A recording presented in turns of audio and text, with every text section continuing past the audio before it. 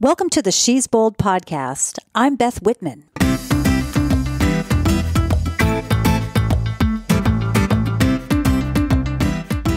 Hi, folks. Welcome back to another episode of the She's Bold podcast. This is where you'll hear one-on-one conversations with women who have inspirational stories to share. I know I make it harder on myself by making these in person, but I think there's really something to be said for the dynamics and rapport that happens face to face that I personally don't think I could get over a phone or a Skype call. Now, I'm always on the lookout for guests here in the Pacific Northwest where I live, but I also do travel a lot. So if you have suggestions, send me a note at beth@shesboldpodcast.com, or if you know someone, just send her my way. As you may know, my guests are women who are breaking new ground in their fields, who are changing their stories, their negative self-talk, and are overcoming their doubts to pursue what they love, perhaps things that they thought they could never do. Bottom line is that they have inspirational stories to share, and I know you'll learn something from every one of these conversations. I do, at least. If you like what you hear, do me a solid and make sure you're subscribed, and then share the podcast with a few friends whom you think might also be inspired by these conversations. And if you really enjoy the show and have some spare change, you can support this ad-free show by going to patreon.com/bebold. Patreon supporters help me bring these conversations to you, and do so by becoming a patron for just $5 a month. That is a chocolate bar a month. As a patron, you'll get access to bonus audio content, have the ability to submit questions for me to ask guests, and ladies are invited to become part of a private Facebook group. Okay, with that, today's guest is Sarah Tuttle. Sarah teaches introductory astronomy and observational astrophysics at the University of Washington. You'll hear how and why I was so eager to chat with Sarah at the beginning of our conversation. And then as you hear her talk about not only her work, but about her activism, you'll understand why she is such a great fit for the podcast. In this conversation, we talk about how she got into astronomy, which she describes as a pretty circuitous route. And I think one of the key takeaways from this episode is that sometimes the path to our passion is not always direct. We also talk a lot about her social activism and her goal to bring more diversity into the field of astronomy. I'll tell you, she really left me thinking a lot about how I can make this world a better, more inclusive place. With that, please enjoy this conversation with Sarah Tuttle. So this is really crazy. A friend gave me a copy of Neil deGrasse Tyson's book, Astrophysics for People in a Hurry. Mm-hmm. Are you familiar with it? I haven't read it. Okay. Yeah. Nor should you need to. But I started reading this book and I thought, I have no idea what he's talking about. Just don't have a clue. And I read a couple of paragraphs to John, my husband, and he said, yeah, he's a little flowery. I could see how you may not know. But what that did for me is that every time he mentioned something that I didn't understand, I would go look it up. And so I just like, okay, I've got, a search engine. I'm going to go look up at Wikipedia or, just do a search and educate myself here. And then that cracked something open for me. And I was like, oh my God. Then I started going to my friends saying, did you know blah, blah, blah? And they're like, yeah. What are you, an idiot? And I'm not even going to tell you. They were keeping secrets. You didn't know. They were. You know what? 95% of the population was keeping secrets that I didn't know, because I'm sure everybody else knows these things. And I am just like, whoa, oh my God, I feel like a 12-year-old boy. So in this conversation, just treat me like a 12-year-old boy if you're talking about any astronomy. And that's the level where I am. But anyway, so what that did for me is I put that book aside and I got Astronomy for Dummies. Mm-hmm. And so I figured at least that is going to give me really from the basics. Sure. And I have been reading that and again, still looking up stuff, because I'm like, okay, what exactly does that mean? What does that word mean? But it's gotten so crazy that for Christmas, John actually gave me a trip to the Golden Dale Observatory here in Washington State. So coming up sometime this spring, when we know it's going to be clear out, we're going to go take a little weekend trip for that. So yeah, it's really kind of interesting. And so then I was thinking, who's kind of doing what women are doing astronomy things in the Seattle area. And somehow I came upon you. Are you listed on like the NASA site or on some website as a resource? I'm sprinkled across the web. It's possible. Okay. It's possible. Yeah, I think that might have been where it was. So then as I was kind of looking at your Twitter feed and some of the writings that you did, I was like, wow, this is a really interesting person, because you're not just head down in a laboratory and or looking out at the sky. You're voicing a lot of opinions about things, and that's what really got me, because I thought, this is different. This is a different person. I want to talk to her. So we'll get to that stuff, but I just wanted to give you that background and also say, go easy on me. So what do you think? Why was this the time for you? Why do you think this sparked your interest so much now? Why did it spark my interest now? I think I slept my way. I didn't sleep with people. I slept through let me rephrase that. I think that I slept through my astronomy classes in college. And I'm sure I slept through some other classes too, but that one was very specific because it was a huge room.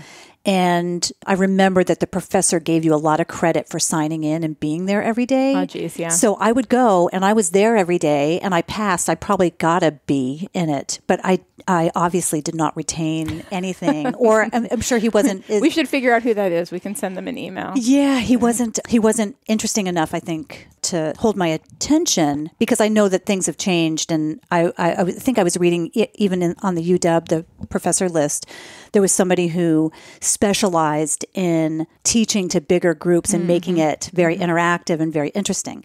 So I think that somehow my awareness of the world, like I've been traveling all over the world, right? But billions of years, I kind of understand that. Millions of years, I kind of understand that.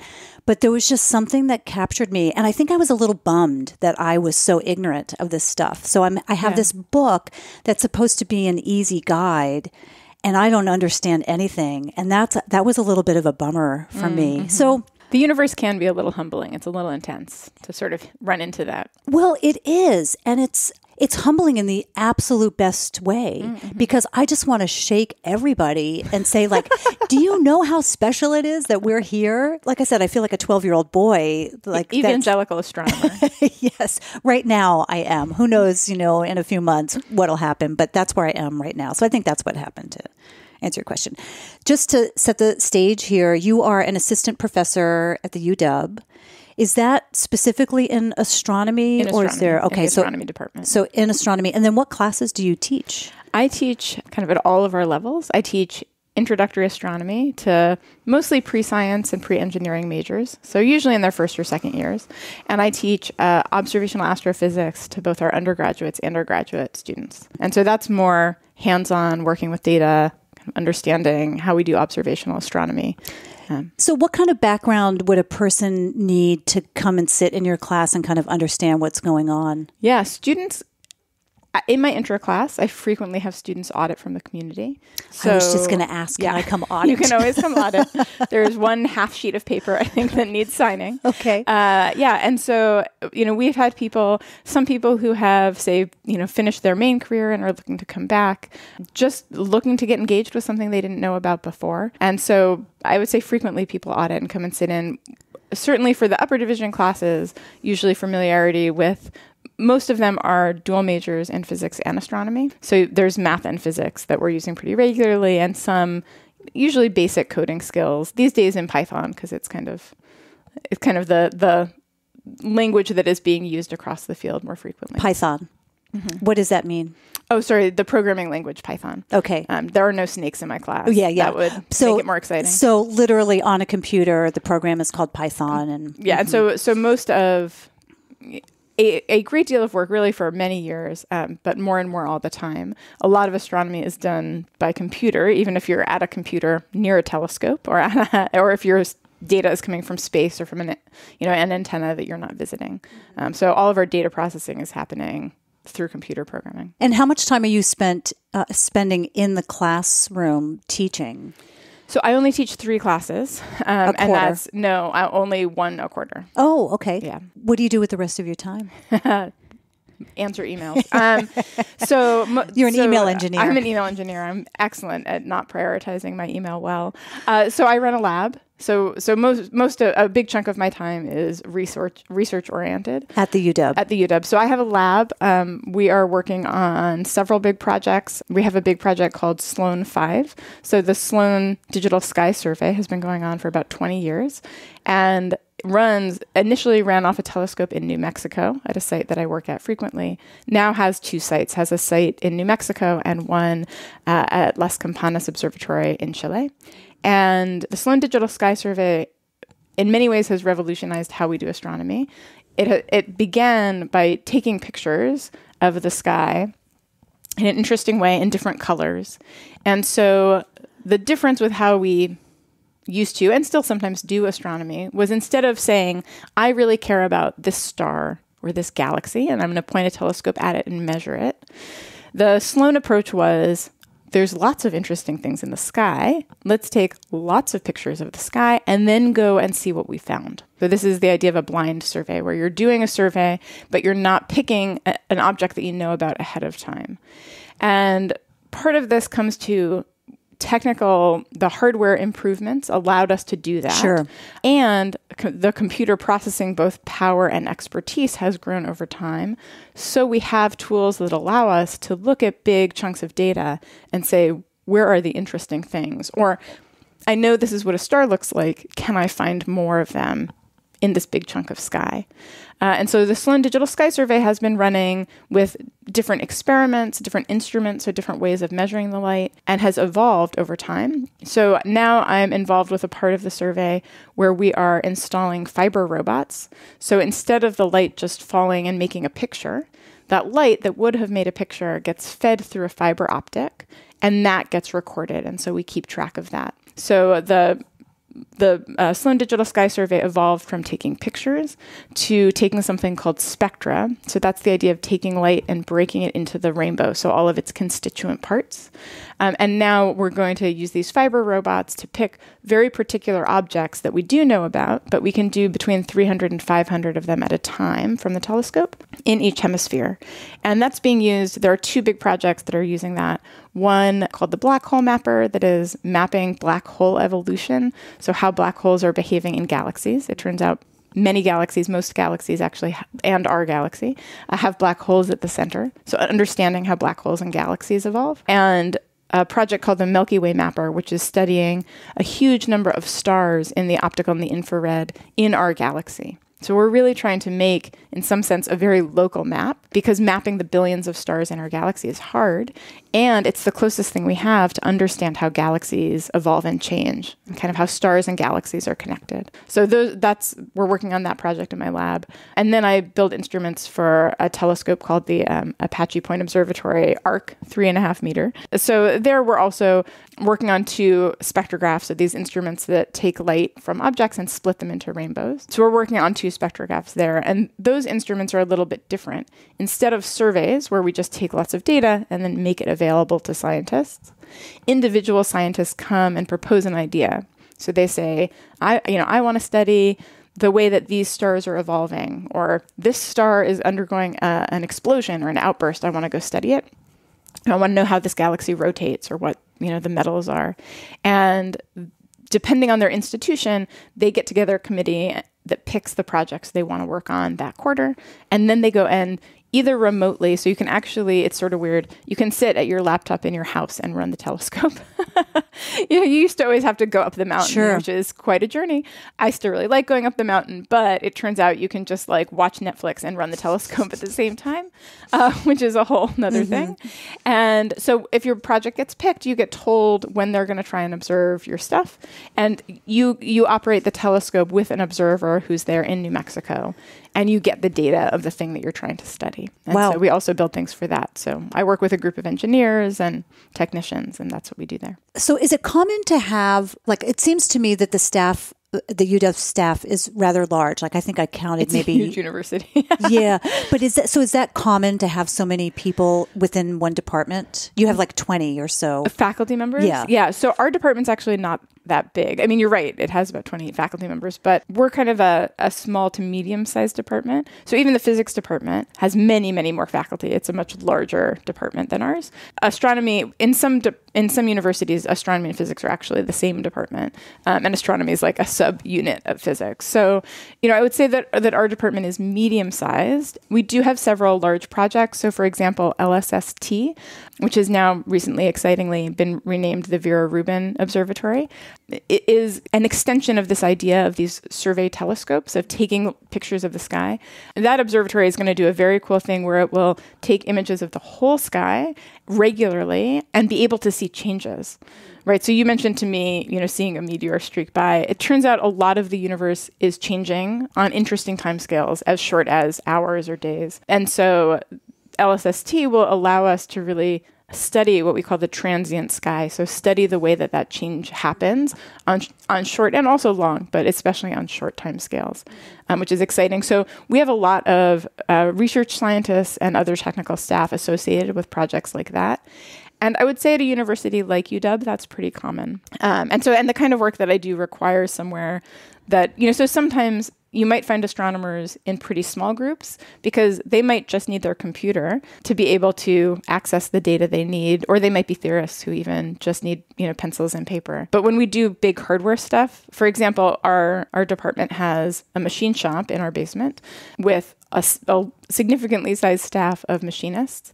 And so that means that we can get metal cut really close by, or my technician can go and use the machines to cut metal. So having access to those resources usually requires a bigger university to support it. So you have machinists kind of on call to create metal for... I wish they were on call. They keep busy with lots of other things, much to my to my disappointment. So you have access great, to them. That's right. I mean, we pay them. Obviously. Right, of course. But yes. To create... Right. So like my engineer might, make a drawing of a part or might need to make a modification, and they can just go down to our basement. Yeah, the pieces that we attach to our instruments. Yeah. Okay. That's they'll go and cut stuff. You're literally an instrumental astrophysicist. I am, yeah. Okay. And that means that a lot of what you're doing is actually working on the equipment to... Yeah, I'm a little more crossover in the sort of engineering world. I also study galaxy evolution. So I study local and distant galaxies. I have a project we're studying... We're measuring cosmology, so we're looking at how galaxies are evolving like halfway back to the beginning of the universe. So we also do that. So I use data from other telescopes and projects as well. Does the public have access to, and would there actually be anything to see this place in New Mexico that you were talking about, or in Chile? So those telescopes, I'm trying to think. I don't think there's much public access to APO, but there are many telescopes across the country, professional telescopes, that there is access. So one telescope, the Capique National Observatory in Arizona, is about 2 hours outside of Tucson and has incredible and sort of ongoing public programs, and has for many, many years. McDonald Observatory, which I worked at for my last job, is in West Texas, and also has kind of a large public outreach and observing program. And so, I would say that if you're listening, you can look near you. I grew up in Santa Cruz in California, and Lick Observatory there also is pretty well known. I'll be in Chile later this year. Yeah, I would say that's less likely. The Chilean observatories that I know of do not have. They're both fairly remote and don't have big public. Oh, they don't. Outreach. Not that I know of. Oh, no. Yeah, I was looking forward to going. Yeah, you have to see where depending on where you're going to be. But there is a big chunk, and it's possible some of the big radio telescopes too. ALMA is a new-ish radio telescope in the Atacama Desert up there. So I'll be running across the Atacama. You can wave at the telescope dishes. I can. I might get weave between them. Yeah, I might get sidetracked there. So great. Well, thanks for the background there. I really appreciate it. So you had mentioned to me before we started recording that you had kind of a circuitous route to where you are now. What is your background and your kind of history? Where did you grow up? So I grew up in Santa Cruz, which is about an hour and a half south of San Francisco, on the bay there. And it turns out it was a very lucky place to be born to be excited about astronomy, because it certainly has one of the best astronomy departments in the world, which I didn't know when I was excited about astronomy. When were you excited about it?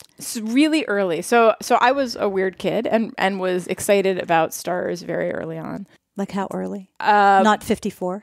Not 54. The running joke in my family that they claim is true, but it's always hard to know, was that my first word was moon, because my dad we lived up in the mountains when I was really little, and so he would take me out to look up. It's hard to know how parents count first words, but they held on to that one. So I always enjoyed it. From very early on in school, I was excited about doing science, and in particular about looking up and doing astronomy. Did you know back then that you might want to make it a career? Well, really, I wanted to be an astronaut, because who didn't want to be an astronaut at some point? We find usually dinosaurs or stars. Those are usually how people split. And so I went to space camp when I was in 5th grade. And so that was when I got the language to talk about astrophysics, because they give you a thick old binder to, what kind of jobs might you do. And the truth is, astronauts come from all different really wild and delightful backgrounds. And I was pretty sure I didn't want to be an Air Force pilot. And so astrophysicist is next on the list. And I was like, yeah, that sounds great. In alphabetical order, right? Totally. It's like, no, I don't want to cut things up. Astrophysics seems great. And so that sort of gave me the language to start to think about that and ask those questions. Turns out being an astronaut was probably never in the books for me. I have titanium hips. So I've had rheumatoid arthritis since I was really little. And so, I think we're not quite at the place where you get to have arthritis in space, although maybe soon. It's hard to know. With the right are evolving supplements. quickly, right? It's how does that we could make some argument. It's like, you should send me up. We'll see how artificial soon rich old people will want to go up. I can help with that. And so I enjoyed science. I was kind of terrible at math. I still have deep traumas of being trapped at lunchtime repeating my 7 times tables. And so so I sort of struggled my way through, but I was always excited about it and was kind of curious about how things worked. So I liked taking things apart. I was that kid. I got my ham radio license when I was 12. But there were kind of those kinds of things. If I look back, there are things that make sense. I built different skills that were useful for me moving forward. But mostly I was what's interesting and where will I be tolerated? So you did well in high school. I did terrible in high school. Oh, you did? Math and science? I was a sciences? disaster. I'm sure I was I'm so sorry. I should send apology letters to every student I had. I lasted 3 years. I was able Every teacher you had? Every teacher, sorry. Yeah. Mm-hmm.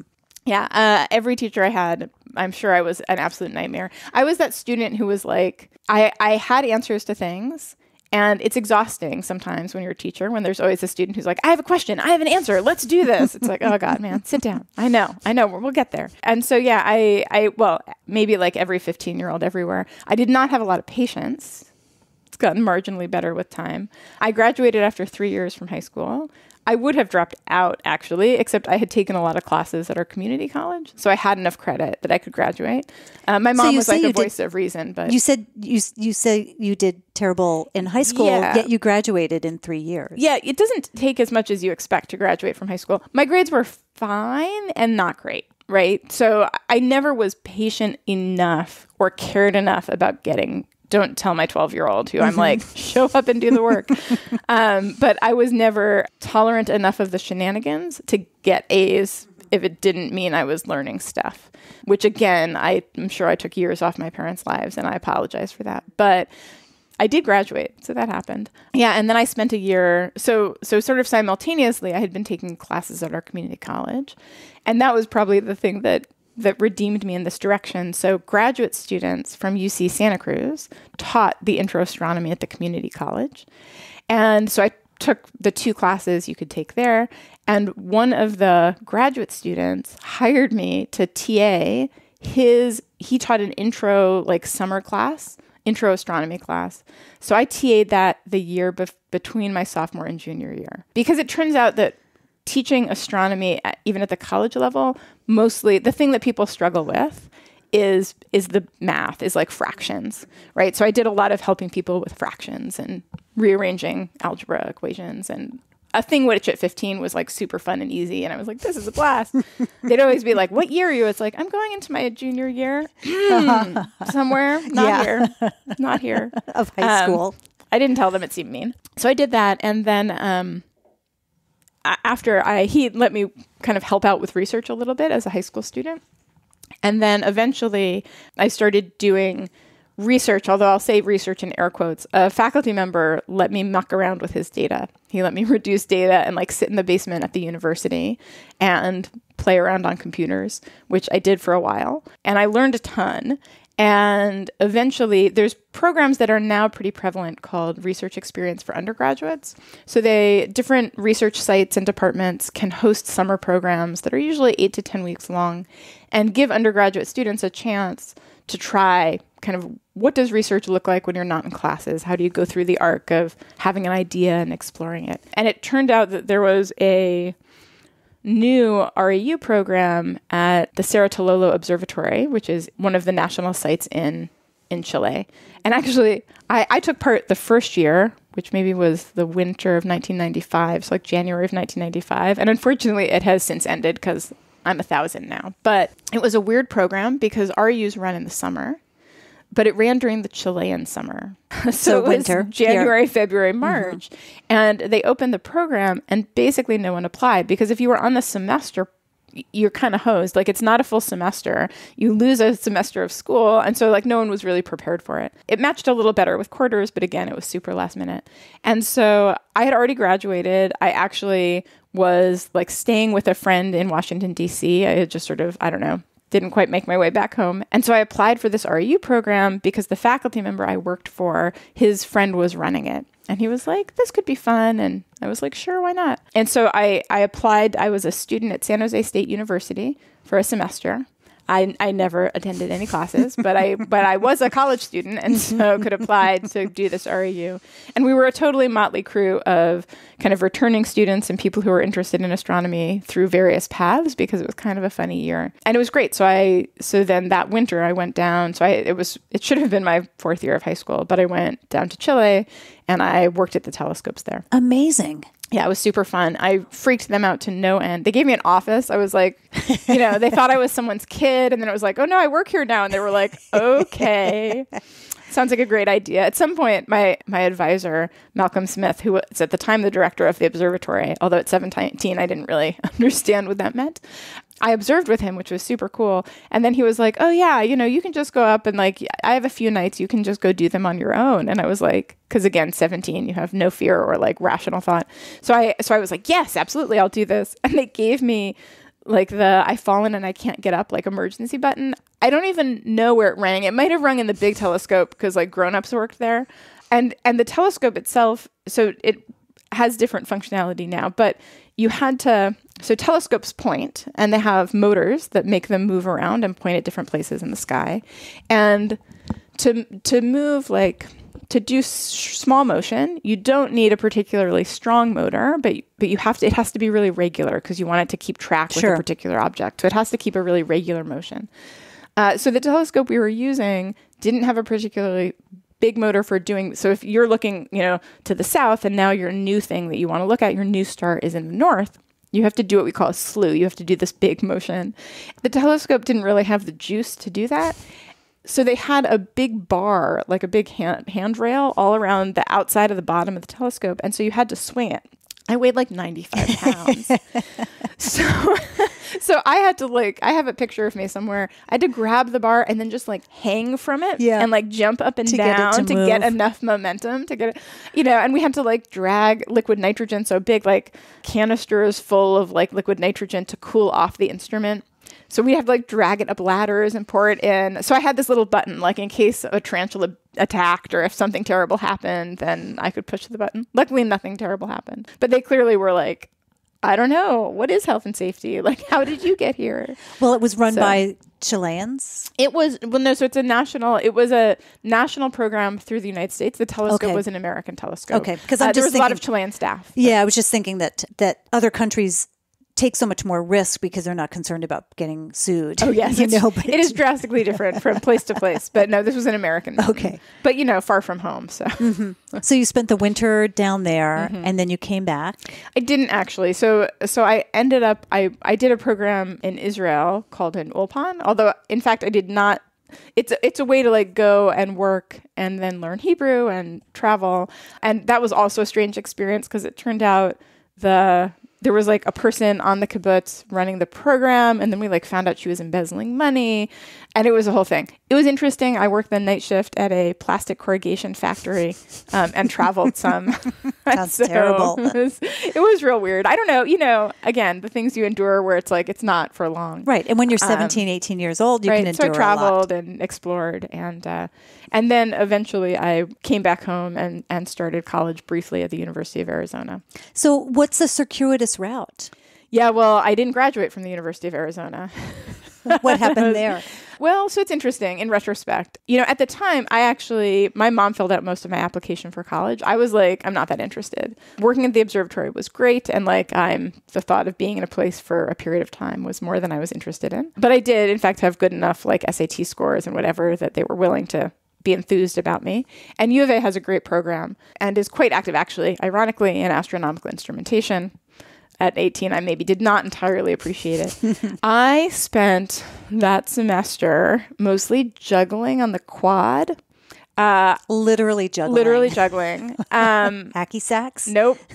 Clubs mostly. At 18, I was exploring the world. My first physics class by someone old who has for sure since retired. He was, your standard old dude professor, and he would draw boobs and make boob jokes on the stick figures for the physics. And I just didn't go. I think I made it probably through 3 classes, and I got a D in that class because I literally never attended and was like, great, good luck to you. See, if you had attended like I did my astronomy. Yeah, I might have gotten a B. Anything is possible. Mm-hmm. Yeah, so I did that. I worked in the music library and I juggled and I dropped out. I was just like, I have no interest in this. So I did that. And then I ended up spending 1.5 years attending Goddard College in Vermont, but not in Vermont. I moved back to California. So Goddard has this fantastic remote bachelor's program. And so you go for a week every semester and you meet with your advisor. And so I did and you design your own curriculum and decide what you want to do. And so I did I was interested in the overlap between physics and philosophy and how where physics and society overlapped. And so I did that. And my last semester, which I should probably check, it's possible I didn't even get credit for that. I ended up having a hip replacement. So I was working in Santa Cruz and traveling and attending Goddard in Vermont. And then I've had arthritis since I was little, and eventually, which we sort of knew was coming, my one joint, my right hip was always a disaster, finally was like, and we're done. And so I had a hip replacement, which, luckily my family's great, and I was able to do that at home and recover and everything. And recover and all those things. But so that sort of slowed me down a bit there. And how old were you there, then? I was 19. And I had really enjoyed the time, sort of the intellectual room at Goddard, to get to go all over the place. Especially, now looking back, I think it was very much a reaction to feeling very unsupported in Arizona and feeling very much that I was not the kind of person who did physics, which was a sharp contrast to having just lived on a mountain and done physics, right? And so it was, I think, that trying to reconcile those things and see why that was broken. And then I wanted to go back to do physics. And so luckily I was in Santa Cruz, which has a great department. And so I applied late and they took me, and I was able to start the next quarter. And so I went back to a more traditional program and entered the physics program at Santa Cruz. Mm-hmm. And then you finished out there? I did. So that was only university, 4 if we count San Jose State, 5 if we count the community college. I finished out at Santa Cruz. Actually, no, see, that's a lie too. I did my last 2 classes at the University of Leeds in England because I got to the end of my degree, and my last year I met my husband, and he had 1 more year in England. And so I followed him back. And I finished my last 2 classes. So what is your degree in, and where is it from? Yeah, it's from the University of Santa Cruz, University of California, Santa Cruz, in physics. In 2001, I think.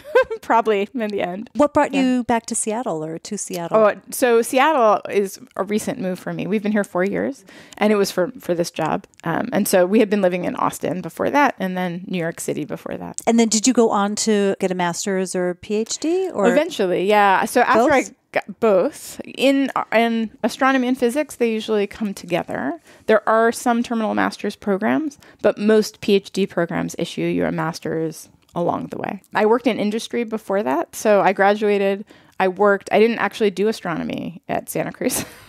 because why would I? So I wanted to do something useful. So I did condensed matter physics. Which, astronomy isn't useful. I mean, it keeps me off the street. So in that sense, I will say that, it keeps people out of trouble. So I did condensed matter. So that more is working with materials. And so I worked at that point, actually, in the land of humorous things, we made light-emitting devices using special plastics called polymers, but they're spin cast, so you just do spin art. And so I did that for my undergrad degree, and I ended up working at a company that my advisor had been an advisor for, and so I helped start up a company outside of Santa Cruz. And there we did screen printing. So I was like, I have a degree in physics, but I'm really good at spin art and also screen printing.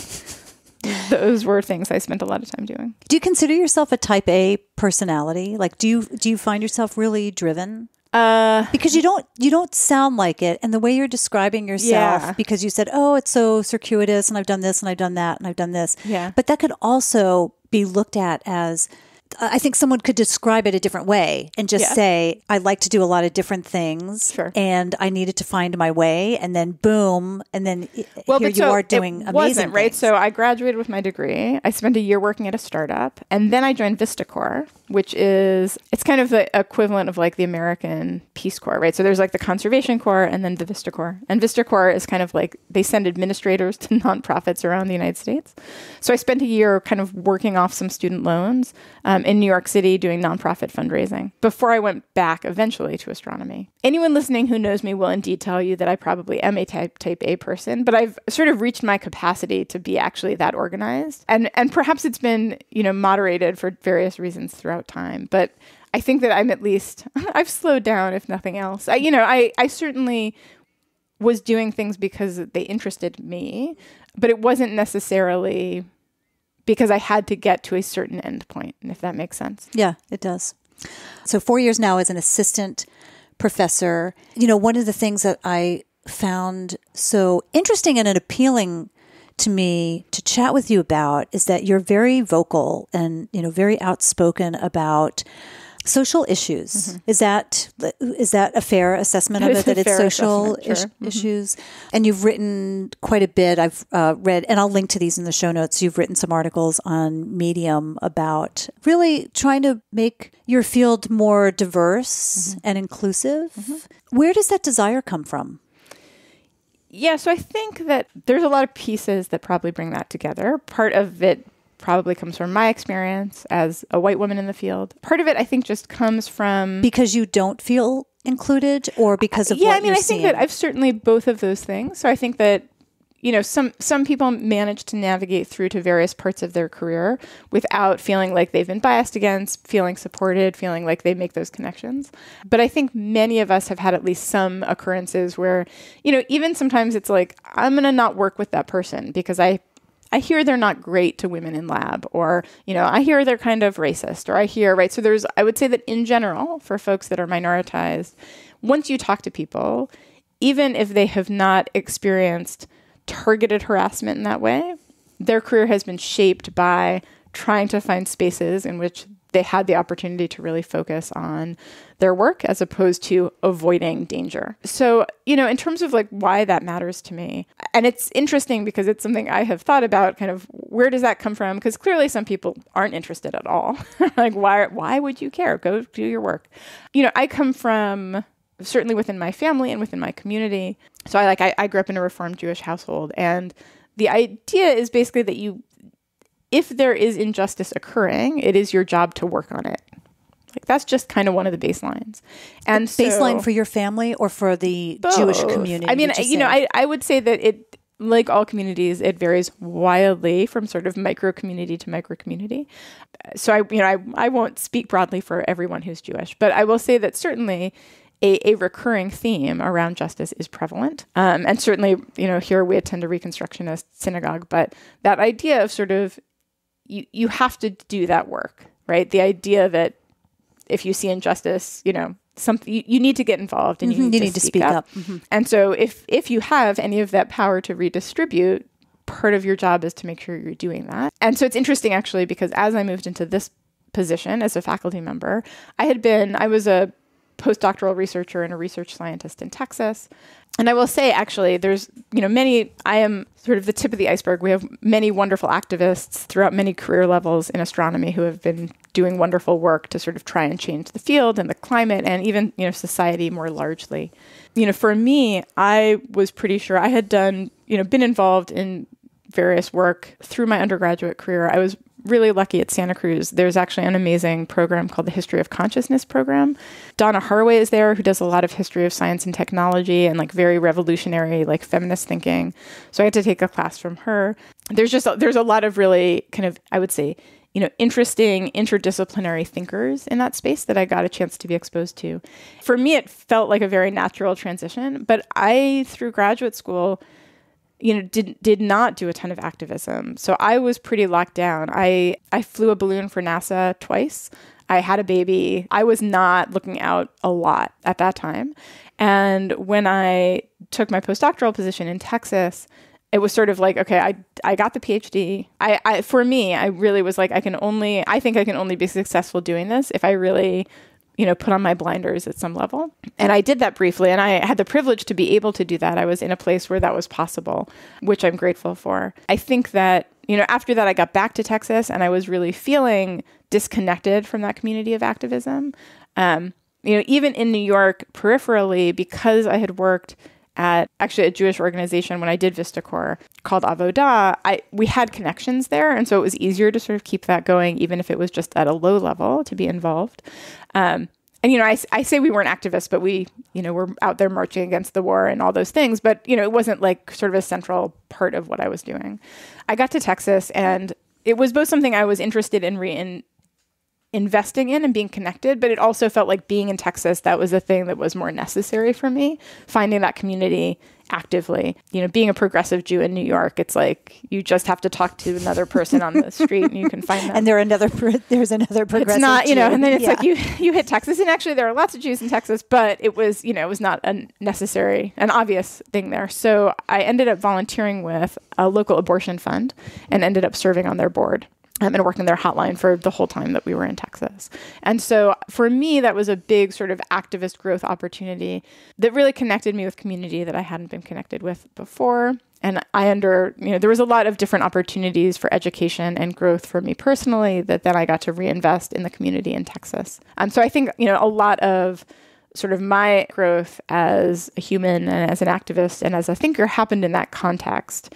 And then I was able to kind of translate that back to what was happening in the field in astronomy. And so in terms of your work at the UW and your position at the UW, so when I look at that list, the faculty list, about half of it is women. Yes. But there's not a lot of diversity other than that. That's right. I think there might be one or two Hispanics, if I'm not mistaken. On our faculty? Right, on the faculty. Not in the astronomy faculty, but in the physics faculty. Okay. We have a few Latino staff. So it's not all white, is it? There's no one of color? In our department? Yeah. I don't want to put you on the spot because I don't know if you... But no, I mean, so I guess what I'll say is this. It's terrible. Yeah. The racial diversity is terrible in astronomy.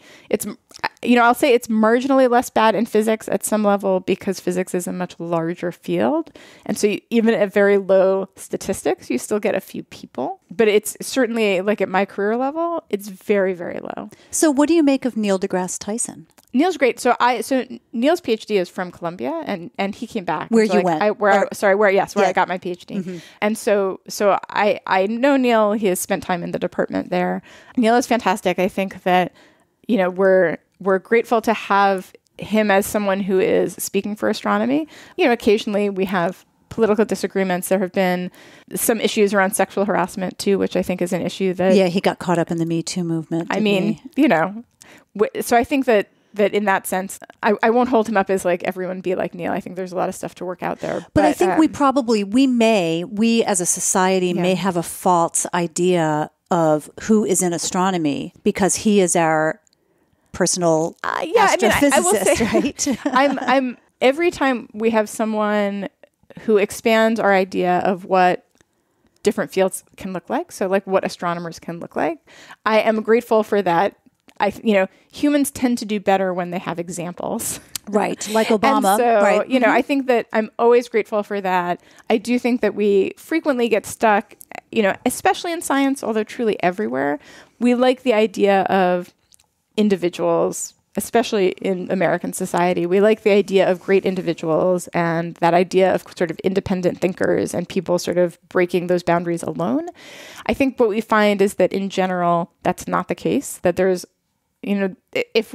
something that I teach in my class, we try to look at discoveries and understand the intellectual and historical context around those discoveries and how they were made and how we think about them and how they're celebrated. So we do occasionally have really revolutionary thinkers who introduce individual ideas, but many or most of the progress that gets made in a very collaborative and collective way. So I use the example of a Nobel Prize was given many years ago for the discovery of the cosmic microwave background. And the scientists who discovered it were not looking for it. They had a telescope they were trying to use for something else, and it's a radio telescope, and so they had noise that they couldn't identify. It turns out both that there was a project down the road that had predicted it, that there was a group that was trying to build a telescope to measure it. It had been predicted by another group in Russia. It turned out it actually had been measured maybe 15 years earlier by another scientist who had just discarded it because it hadn't been predicted yet in theory. So it was just like, I don't know, this is junk, we'll throw it out. And so I think there's a lot of that kind of thing where, we have evolution of ideas and technology and interactions. And so we see science much more as kind of this collective motion that's happening, and individuals are required and take part. And you definitely see, different projects have people who really cheerlead and push it through and fight for it, right? I think about here in Washington, we have LIGO, which is the Gravitational Wave Observatory, one of the pieces of it. And people thought gravitational waves were undetectable. It was certainly a thing that was kind of seen as not laughable, but was definitely one of those like, oh yeah, maybe one day we'll get that. That seems basically impossible. Now we're measuring them all the time. And to get the resources invested, you definitely had people who both had to fight the technical battles to figure it out and the political battles, both institutionally at the federal level, right? Getting money to do big things is hard. It requires that investment. But the idea that like one person makes something happen in that way is frequently not the case. Mm-hmm. And so I think that, getting back to thinking about how do we change both what scientists look like, I think a lot more of it too is changing also, what do we think about science? Like, how do we think about how science happens? But, so this idea that you have to have, part of why I think less people end up thinking of themselves as scientists or scientific thinkers is because we think about this idea of, you have to be the smartest person in the room, and you're having these wild ideas just come out of the blue because your brain is exploding with brilliance. And, that is not so much. I mean, I had the opportunity while I was at Columbia, I served on a weird committee, mostly with people who are very senior to me in a different field. And one of them won the Nobel Prize the next year. And I was like, this is weird. I get to send an email. Congratulations. But I was lucky to get to talk to him. And funnily enough, like the committee sort of teased him about not getting the Nobel Prize the year before, which was extra weird. And we talked about it. And he was, I thought, very reasonable. He was like, look, the thing I'm winning the Nobel Prize for would have happened if I had never existed. Might it have been at a slightly different time or in a slightly different way? Sure. But this is where our field was moving. This was going to happen, right? This was in the air. And, again, individuals influence the path, but they're not like creating the stream most of the time, right? There's a few exceptions to that, I would say. But in general, sort of the progress of science is not, an individual standing on a rock shouting. And I think that unfortunately, because we think about that idea of individual brilliance, we then tend to tolerate bad behavior from people we have identified as brilliant to not negatively impact sort of human progress or whatever the excuses we tell ourselves. And then that feeds into this kind of replication of oppression that we see in society at large, because it means that you sort of give people free passes for extremely crummy behavior. And you're also not promoting the diversity within that group or the people who can collectively. That's right. And so I think that, so there's many different paths, but I think that kind of breaking that addiction to individual brilliance is probably part of what we have to do. And of course, like there are people, as you said, your astronomy class may not have been the most compelling class you had. It is helpful to have people that are compelling and tell a good story. Humans love good stories. It's kind of how our brains are wired. And so it's really the thing that speaks to us. And so there's some terrible mashup between kind of the way that humans like processing stories and then, this need for like individuals who blaze paths. So I think, at least for me, part of that work has been really trying to make sure that we acknowledge the different ways that the ideas and the work evolves. Of course, now certainly we're better about it. We see, I was talking about LIGO, you get a paper with hundreds of people on it. And so, recognizing that there are just so many pieces that go they're all into contributing. Doing, that's right, this big work. How do you change the makeup of your classroom? Yeah, so it is multifaceted. So there are some places where, as a junior faculty member, I have more control, and there are places where I have less control. So we do graduate admissions every year. And the University of Washington, well before I got here, so part of why I like our department so much. So you mentioned, for example, that our gender balance is not unreasonable. That has been something that has been a very intentional choice by the department for many decades. It is something the department has worked towards for many decades. And so it was assisted by a program, I want to say in the early 90s, that put aside money to hire into tenure track faculty positions women in the sciences.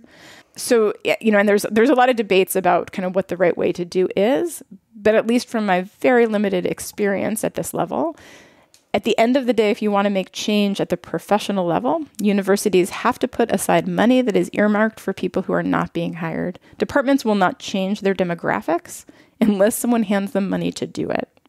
In the form of what? Faculty lines. So, for example, if you find in this case, if you can find a qualified woman, we will let you hire an extra professor. So literally a bribe. I think that if we looked up the technical term, it's not a bribe, but certainly the way money moves in universities, the way money moves anywhere, right? It's what are you incentivized to do? And if you ask, I'm going to make a broad brush statement about society. If people have resources or power, it is extremely unusual that they will give that up if it feels like they're losing part of a pie that is limited. And so in sort of the totally most vulgar terms, when we are trying to change what our communities look like, most groups are happy how they are. So if you just ask people in general, they'll be like, oh, inclusion is so important. I wish we had less white people. It's like, cool. Who are you going to fire so you can hire someone who's not white? Like, no one's going to do that. Although I will take this moment to say, one time in the nonprofit world, did see a white woman step down with the requirement that they hire, because they were serving primarily people of color. She was like, I should not be leading this organization. You need an executive director who's not white. Mm-hmm. Is the one time in my entire life, and that was in the reproductive justice movement in Texas. It's the only time I've seen someone do that. I think it is the exception that makes the rule. And even if you tell people you need to have people on your short list who aren't white men, you need to expand, you need to be thinking about many communities, right? Something we haven't talked about yet. Queer students frequently don't have anyone to identify with in their community. Then we know that the experience for queer physicists and astronomers is not great. We know they face all sorts of discrimination. If you picked someone random out of the community and you were like, are we biased? They would say no. But obviously the experience of people who are queer is very different from what the perceived experience from folks in the majority is. So, I think that, what we're seeing is that there have to be incentives. So that's the one thing, is that I don't have a lot of leverage there, but we're working on that. I want to interject just briefly. The thing that I cannot understand right now is that, and I haven't been paying close attention to the Democratic candidates, but I did hear something recently that just shocked me. And I just thought, how can we be, after the past couple of years, we're all talking about more diversity and more women, and we're looking at of the top candidates were looking at old white men again. And I'm like, how the hell did that happen? I don't understand. And it's like, it has nothing to do with you or I. Like, I don't think it's the machine. It's like whoever is running that machine is pushing these people through. It's a mixture, right? I don't think it's the machine. There's the machine, and the machine is a problem. People, I think, primarily are motivated through comfort and fear. And certainly this election is going to be a lot about fear and a little bit about comfort. I think that there are lots of pros and cons for many of the Democratic candidates, and I'm excited to see who comes out of that in one piece, and will support them. Or as someone told me, like, I would support a banana also. I am pretty flexible, well, as long as others supported an orange. Life is full of choices. So, I think that it is still seen as risky. The irony is, again, people will say, I believe this thing. So I think right now we couch it a lot for the election, we talk about electability. I see certainly when I look in science, sometimes you see people talk about quality. Sometimes you see them talk about things like comfort or fit. All those things are code words usually for racism or sexism, almost always, or some other ism where they're saying, this person doesn't feel culturally like me. And so I don't think this is a good idea. I will say that the things that are not incentivized, so many universities have developed hiring rubrics to try to make things more fair, have made things much more transparent, all of that. Over and over again, I will say our inherent societal biases tend to reproduce themselves, whatever mechanisms we're given, unless there is a very intentional move to not do so, and in general, incentivization changes that. Probably a huge part of it comes from the fact that, like, welcome to capitalism. That's how people make decisions. Again, if people don't feel like they're losing something, right? There's this. Now, I will also say that the pie is infinitely fungible at the university. Simultaneously, there are both no resources and infinite resources, and the question is trying to figure out how to match those things up with what needs to happen. So I think as universities make more intentional choices, as departments make more intentional choices, that changes what happens. So that's part of it. I will also say the University of Washington, before my arrival, I have no credit for this, has taken the lead in doing a lot of work around graduate student admissions. So looking at barriers that are keeping students out who traditionally have been underrepresented, be it because of their, say, first-generation status, because of their race, all of, their non-traditional status in a variety of ways, people who might be returning to the field or coming from other places. And so our graduate admissions process is now, I would say, being modeled in many more places than it was initially. So traditionally, you would look at someone's grade point average and at their physics GRE score, and maybe their letters from people they'd worked with. And so we really work hard to try to do holistic admissions. And is that across the board at the UW or in this is just your I only work in my department. So graduate admissions are specific to departments and tend to be different from field to field as well, because there's wildly different programs. So we do a PhD program. And so that is somewhere where I think many of us in our department are very committed to, first getting people in the door and figuring out why that hasn't historically happened. And then sort of asking what I think weirdly is a much harder to answer question, but maybe not weirdly, which is, what are the other ways that we are not supporting students, say students of color or queer students, who are walking into spaces that have been traditionally, what you think of in sort of the most stereotypical sciencey way? What does that look like to think about it through someone else's eyes and be like, so I made the joke earlier, like, in New York, being a Jewish progressive person is not an isolating experience. And then, say moving out to Texas, like, it's a very different kind of experience. I think that so many of us have had those, at low levels, experiences where we do or don't fit into the community in different ways. When we look at folks who have been minoritized in science, especially folks who are racially minoritized, it tends to be much, much worse.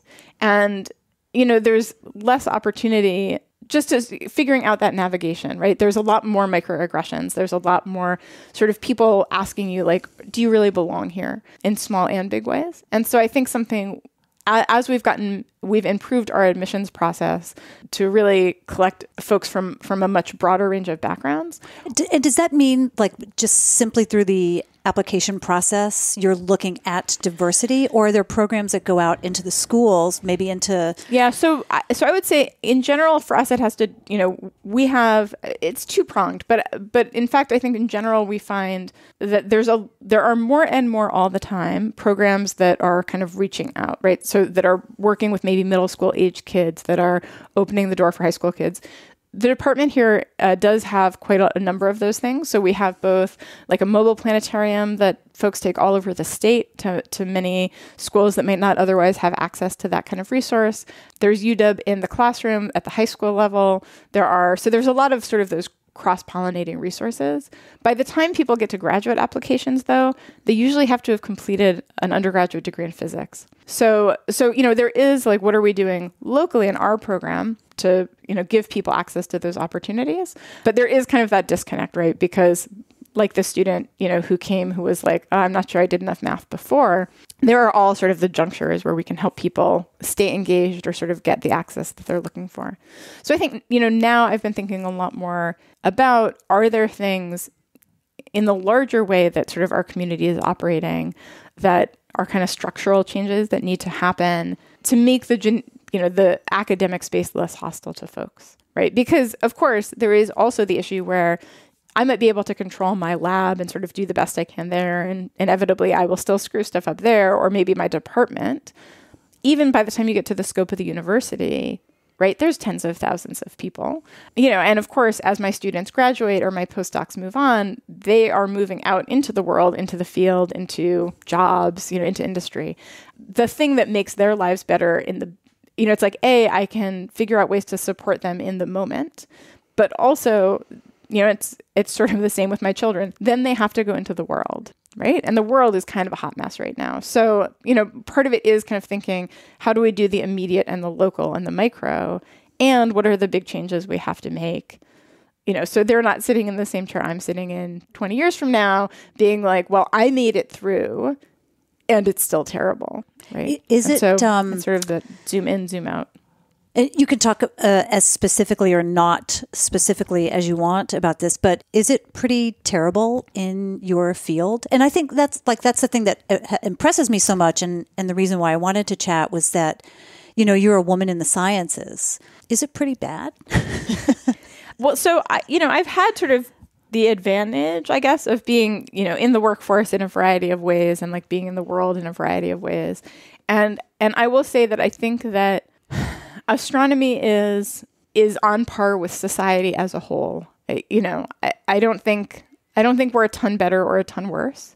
I think we're working on being more transparent and more honest. And so there are moments when when people are like, but look at all this sexual harassment. And I'm like, well, I don't want to put down every other field, but I think we've been working very hard to try to bring those things to the surface, to try to improve the tools, to try to hold our colleagues accountable.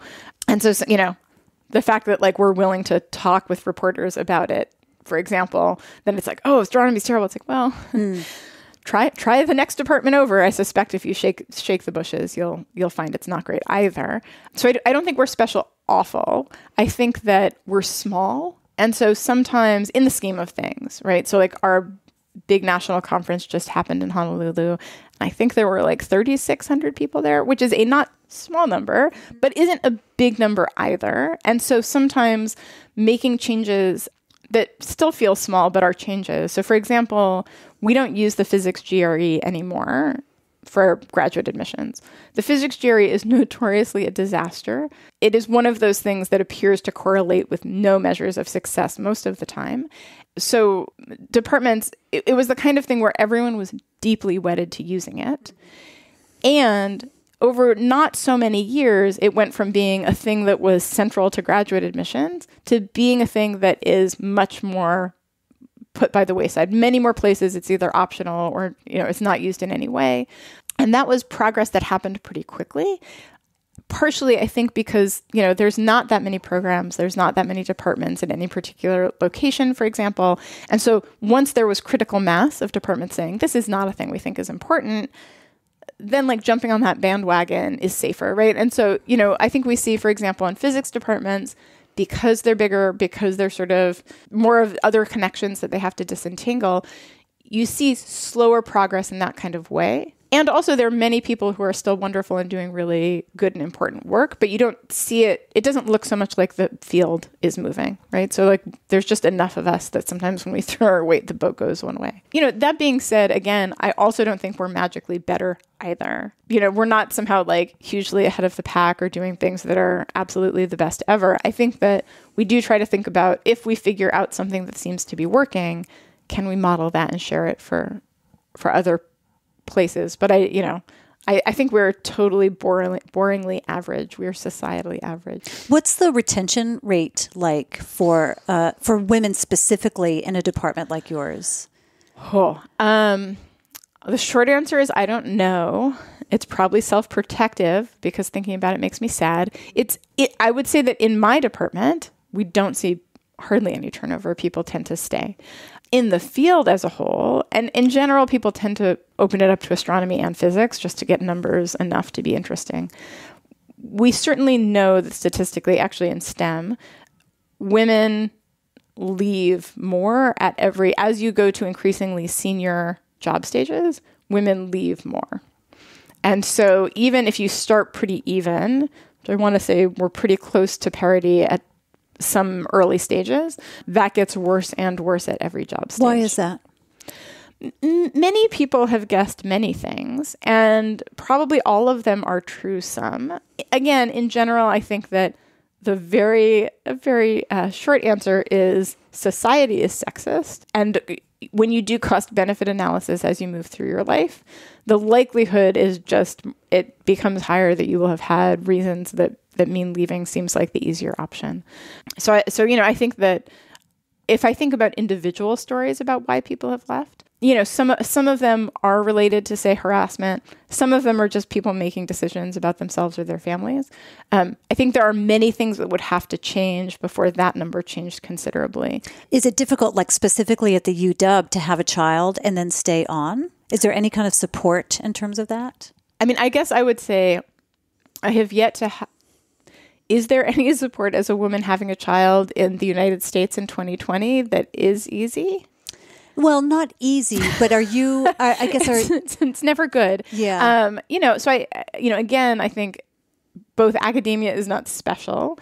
State by state, it varies wildly. I would say the University of Washington is trying to keep up with some trends in things like family leave and what that looks like, and having some, right, the state of Washington now, you have access to paid family leave. We were very lucky that my daughter was in the UW daycare, which was great. I've never been at a university that had enough daycare spaces or subsidized enough daycare spaces, for people that were having kids. I had my son in graduate school, and that was actually a really good time to have a baby in many ways. But, my husband and I were both graduate students. We basically split the days. So we would each go in for 6 or 7 hours and then spend 6 or 7 hours home with our son until he went into daycare when he was like just past a year. But partially, it was great to be able to have that time with him. We just couldn't afford to do anything else in New York. Getting an infant into daycare is almost impossible. And when my daughter was born, I went back to work 4 weeks later because I had some sort of management responsibilities, and that was sort of a thing. And my husband was basically fired because I was pregnant. So, I would say that like there's bizarre. A lot of, it was pretty delightful, obviously. We later found out that his postdoctoral, his boss was kind of notoriously a disaster. But yeah, she found out that I was having a baby and basically just started trying to harass him into quitting, which he didn't do. And she didn't manage to like officially, and it's actually quite easy to fire postdocs in Texas because you're on short-term, like year-long contracts. So firing is not that hard. But she was so sure she could bully him out of the job that she didn't actually start proceedings to try to fire him because she didn't have any reason for firing him, that he then took leave to stay home with our daughter, the legal leave that FMLA gives you. And the day after he came back, she fired him. Then he got to stay home with our daughter, so that was great. But it's not like the most relaxing way you'd like that to happen. So I would say that our experience was not great, but fairly average. It could have been much worse. And so, yeah, I think at the University of Washington, our salaries changed so drastically from step to step that it can be hard to compare well. There is not great subsidization here. Daycare is expensive everywhere, right? And that is often a stumbling block. But I will say in general, I think societally we do a pretty poor job of figuring out how to help families navigate that, or what that looks like to sort of do a career. I am very lucky to be in this career stage where, before I came to talk to you, I could take my daughter to physical therapy and then go and do other things. And right. So I have now reached the job stage where there's usually quite a lot of flexibility. I've worked jobs where you had to punch in and out. Having children in a job where I had to punch in and out, or, someone else was setting my shifts, would be harder by an order of magnitude. So I'm grateful for that. You have a son who's 12 and a daughter who's... I have a 6th grader and a kindergartner. Okay, and your daughter's 6, did 6, you say? Yeah, she just What are you trying to instill upon them? Do you, not only in terms of astronomy and the work that you do, but just in life, how do you instill those lessons on them? Was your daughter's first word moon? No, although she's really adorable. Right now, I think she wants to be... Well, we'll see. An artist and an astronaut? We're real into A words maybe in our house. Is maybe the genetic thing. No, so, she might be an Air Force pilot. Yeah, that's also a choice. She very well might. We used to joke that we'd really love one of our children to do a real job. Maybe someone could be a plumber so we could actually eventually retire would be really fantastic. Either of them. I'm very flexible. No, I think, in general... Well, really, my main local goals are that they occasionally eat protein and that they go to sleep before I am exhausted. Those are my 2 main goals, which are only occasionally achieved. In terms of how they are in the world, I think for us it's very important that they both recognize the resources they have and figure out how to use them to also make the world better. So we do try to talk a lot about kind of being active in the communities that you're in and what that means for taking care of people around you. And we do that lots of ways. We try to sort of do that locally in our family. Through our temple, I lead a Girl Scout Daisy troop. Just different ways that how do we take responsibility for each other and what does that look like? In terms of job paths, I'm very agnostic. Are they interested in what you're doing? So it's funny, they don't always know. Yes. So I will say recently, they suddenly care about our jobs or my job, which is very funny because certainly for big chunks of time, you could be like, what does your mom do? And they're like, I don't know. She works at the university, blah, blah, space But maybe. She's always looking out at the sky. Space, I don't know, something. It's funny because it's, less fun for them. My son has been very interested in aerospace engineering. Seattle is a good place for him to think that's interesting. And what does your husband do? He right now is a manager. He's working at a startup in town that's working on industrial robots. His degree actually is in biochemistry and biophysics, but he does a lot of big structural thinking stuff. So he's working with them. Yeah. So, they think that's fun because robots. Yeah, of obviously. Course. That's our family trend. But mostly I think my son these days enjoys, he plays clarinet in the band and the jazz band and the marching band. So I think he's real excited about that. Yeah. And Miriam mostly crashes into things. So they both have this artistic bent, though. Yeah, so you're not quite sure which way. We'll see what happens. But Miriam definitely loves math in a way that maybe no one else in our family has. She just loves it, which is great. And she's really digging into that. Yeah, but, good for her. Yeah, wow. We'll see what happens. So just to get back to my question earlier about how you can diversify your own classroom. I know the UW has a way to kind of look at that and choose more diverse candidates. Is there anything that you personally can do? That's a great question that I frequently ask myself and do not yet have a great answer for. The thing that I would say that I think in any given year, not so much. A thing that I have been we have a great Center for Teaching and Learning at the University of Washington that has been kind of bringing in external expertise and sort of doing brainstorming around this about, as someone who's white, what can I do within my classroom to make that space something that's better for folks for Black and other people of color, for students coming in, making sure that space is something that is not a disaster. Even if it's small and big ways, what does that look like? So there is certainly some pedagogy work that people are doing in that area that I've been trying to engage with. Again, for me, I think a lot of it is these larger structural issues, right? So if all of our faculty are white, right? If you're walking into, and this is, again, not just astronomy, when students of color are walking into institutions that are primarily white, what message is that sending people, students in particular? And so, I do think that a lot of it does come down to, we need to figure out supporting and recruiting colleagues of color and the institutional change that needs to happen for sort of overall for society to shift in that direction. Because the thing that I see far too much that makes me really nervous and unhappy is, there are a lot of really wonderful HBCUs and minority serving institutions in the United States. What's HBCU? HBCUs, historically Black colleges and universities. Many people who are Black who graduate with PhDs go back to HBCUs to serve their community for lots of excellent reasons. So, I think we have to be mindful of not poaching people from places where they're doing really powerful work in their communities because it makes us look better. I think there is frequently, and, I've seen it hiring white women as well. You see smaller or less enriched universities who have invested in folks coming up through their careers, and other universities will basically come and poach them. And so then they just hire another guy in their place, right? So it's like there's a lot of shuffling of a small number of people.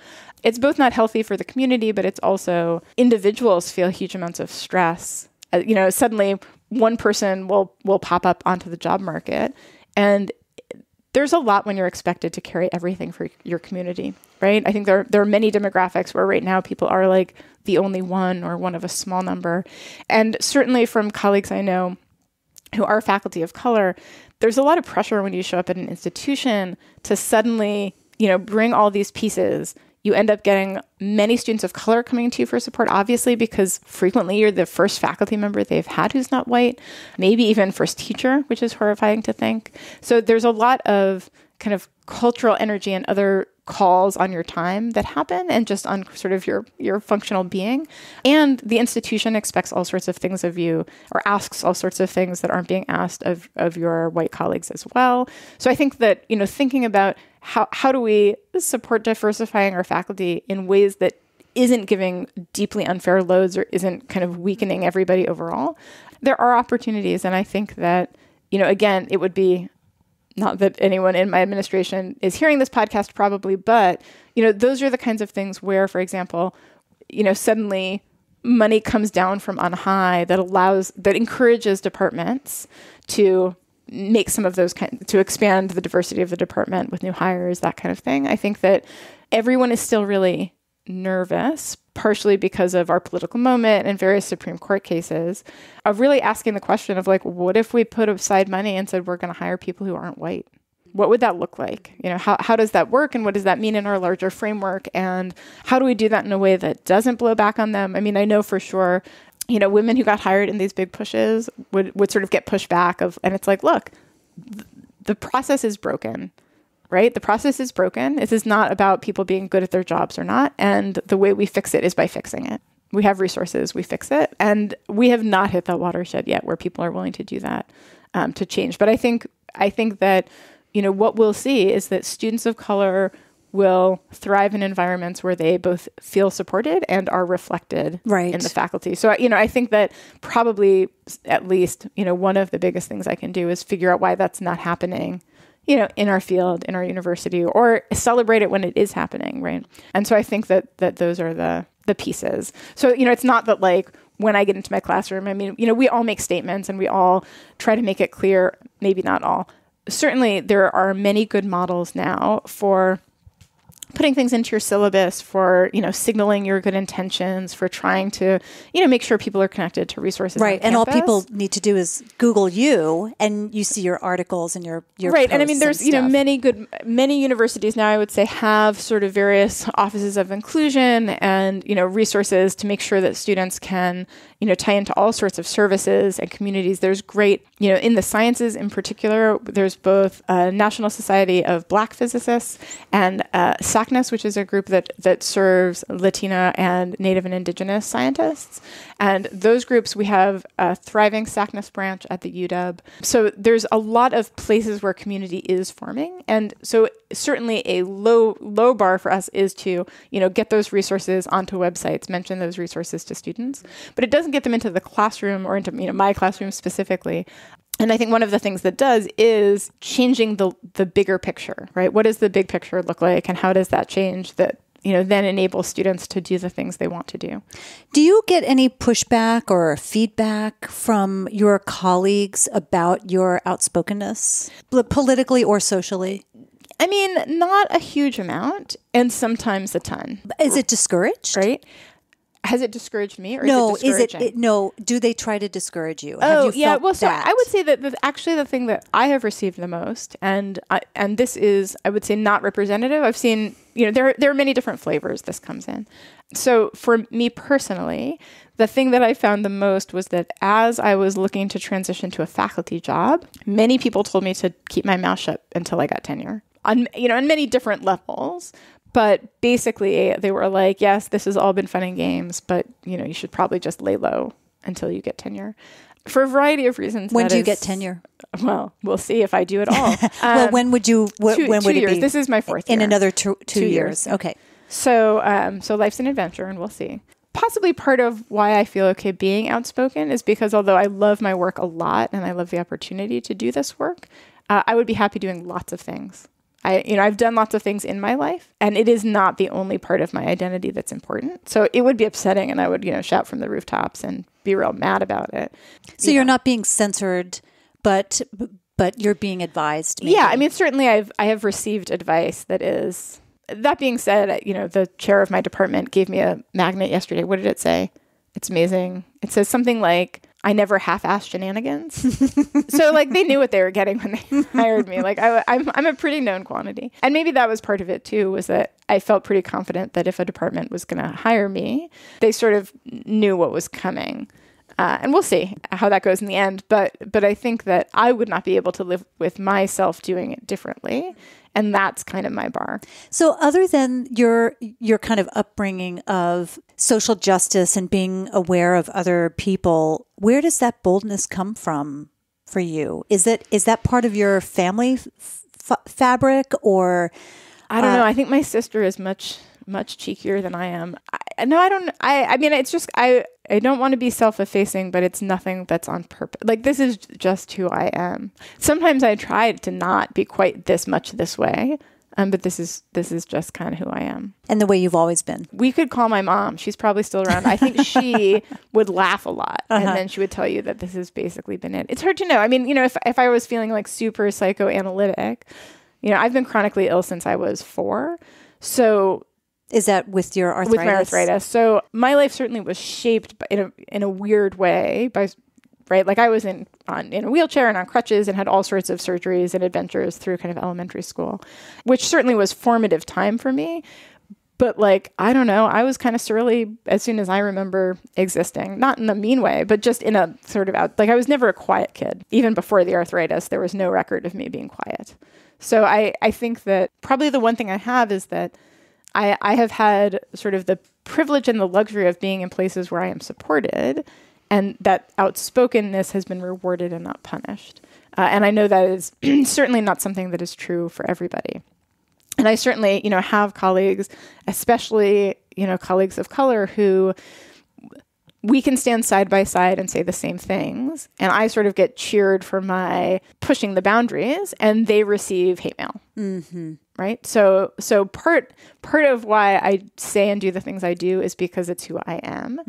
And that, I recognize that I can take some of those risks that other colleagues cannot. Mm-hmm.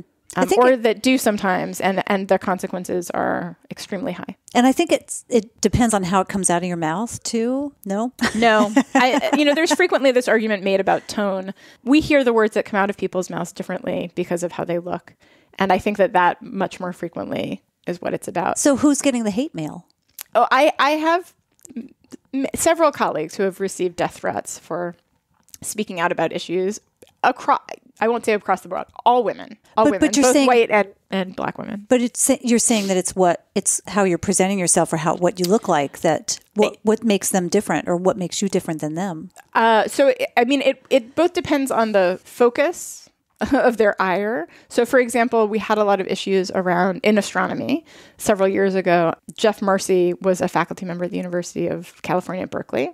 And I would say that he was kind of our was kind of the watershed moment in astronomy around sexual harassment. And, around that, so that was, I am less close to sort of that core community. There was a group of astronomers who, kind of put their necks out to protect the women that were involved in that and escalate that to the place where it finally was dealt with by Berkeley. Certainly people who are closely involved with that.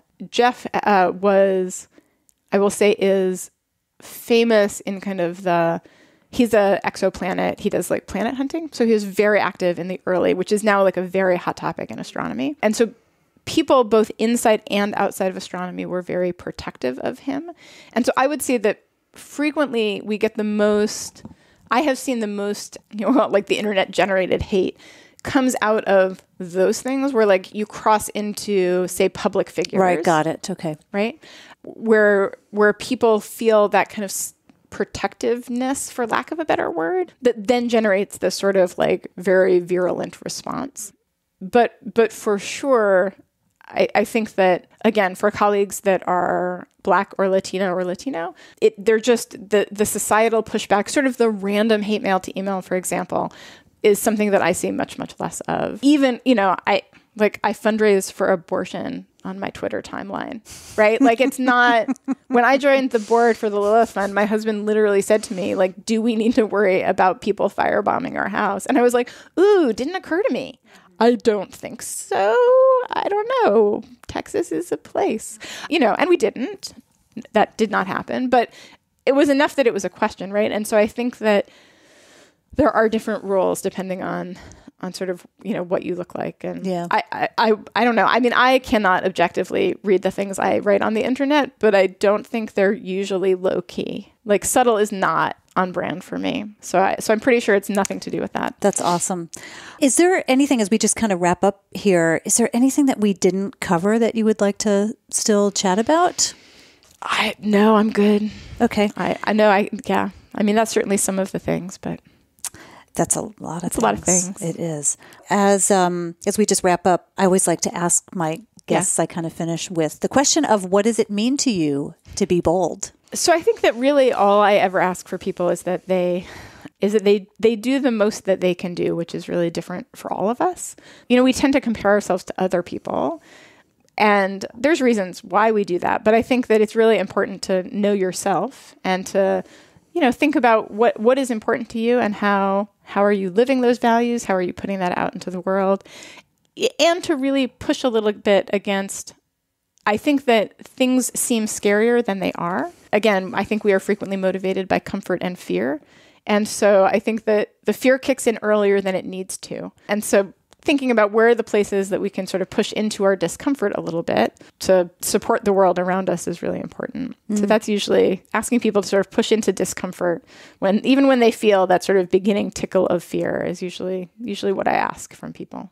That reminds me of something kind of weird, but do you know that you can hold your breath for far longer than you ever might think you can? Yeah. So I feel the thing for me, which is like this is my embarrassing mom flag. This is like the gag reflex, right? So like when babies are really little, parents always think their children are going to die. It's just sort of for funsies. And when you start feeding kids food, they they're very dramatic. Babies are exceedingly dramatic. And so they get food like on their tongue and they're like, I'm dying. And then you're like, oh my God, we can't give them food because they'll choke to death and die. But biology is great. And so that kicks in super early. And so the younger they are, their gag reflex is super sensitive and like food gets near their face and they, because it's very self-protective. And as you get older, your gag reflex goes down and it's easier to eat food and they're not. So because your body's like, oh, wait, we know how to swallow food. We've got this. We are masters of food. So then your body kind of adjusts to that. So I think there are a lot of things. And we actually know, my daughter just sprained her ankle. We got a good lecture on pain sensitivity. We've learned all sorts of things now. Our brains always are trying to protect us.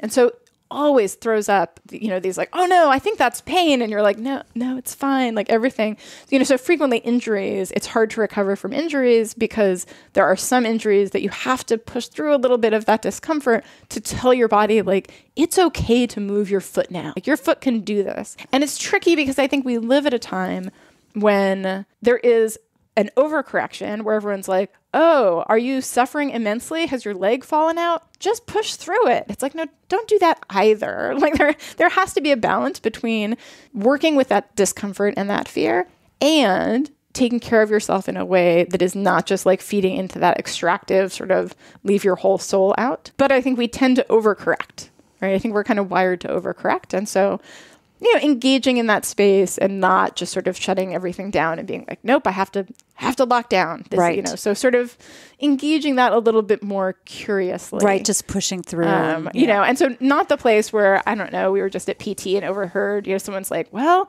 she was in a lot of pain, but she did it anyway. It's like, well, that's not great either. I don't want anyone calling in. It's like, well, I pushed through and now I broke both ankles. Like, don't do that. That's not the moral of the tale. Yeah. So it's getting to know yourself. Yeah. Pushing those boundaries a little bit. Where can people find you? Is Twitter your main outlet? Is that the best place to kind of send you in a public manner? Probably. Mm-hmm. Twitter. Yeah. And then I'm listed on the website. People show up at my office. Right. Yeah. Don't do that. It's a little disconcerting, but yeah. I might though.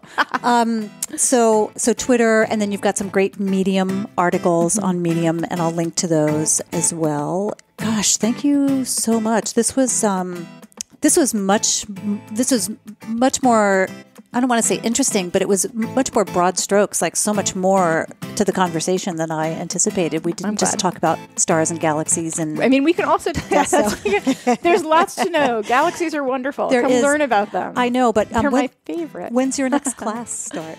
I know. So I teach started? in the fall. Intro astronomy, I teach in the fall. Okay. Yeah. So every end of September, put it on your calendar. What are you doing? Yeah, I'm going to be running across the Atacama. Yeah, that's okay. I'll be there right before you. I'll be back from there. But yes. Okay. Yeah, give me a ping. Well, I will. I'll maybe for next year I'll schedule it in because I knock on wood, I'll still be there. Yeah, hopefully. We'll see once this comes out. Well, thanks so much. Appreciate it. Thank you. I highly encourage you to check out Sarah's Twitter stream, and you don't need to sign up for Twitter to see it. She's at NIAIS, or you can just Google Sarah Tuttle, Twitter, and maybe throw in the word astrophysicist for good measure, and her feed will come up. Maybe just reading her feed will help you to be more bold and outspoken about injustices. If you enjoyed our conversation, you might like my conversation with Kim Studerman Rogers, and that was episode number 66. Kim considers herself a citizen scientist. She studies wildlife on this planet, though. But I think that there's some nice synergy in these conversations that you might like. You can find that and all of my other episodes at shesboldpodcast.com/episodes or wherever you find your favorite podcasts. I'm not sure if it will go live next week or the following. I'm working on my calendar right now for future episodes, but soon you'll hear my conversation with Laureen Nussbaum. And Laureen is a Holocaust survivor. She was a friend of Anne Frank's, and she's the author of a book that tells the story of how her family and many others were saved by one man during the Holocaust. And spoiler alert, it was not Schindler. If you'd like to support the show and let me know how much you are inspired by these conversations and how much you look forward to hearing the uplifting stories from my guests, go to patreon.com/bebold. Patreon supporters get to submit questions for me to ask guests and become part of our private Facebook group, and that is ladies only. They also get access to bonus content, including questions I ask of the guest. This week, you'll find out why Sarah calls herself a tempest well outside her teapot. To keep up with me and all of my travels and my running, you can connect with me by friending me on Facebook, and I'm on Instagram at both Beth Whitwa, BETHWHITWA, and Wandergal, WANDERGAL.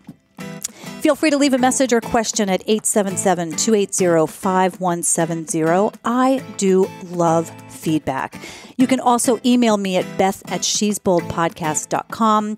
And I should mention that I'm starting to get some ideas from listeners for future deep dive episodes with Chris Fagan. We're going to be recording, I think, again next week. So if you have suggestions for topics, do let me know.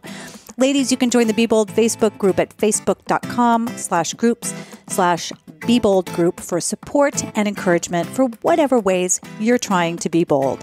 Thanks for joining me for another episode of the She's Bold podcast. And until next time, be bold.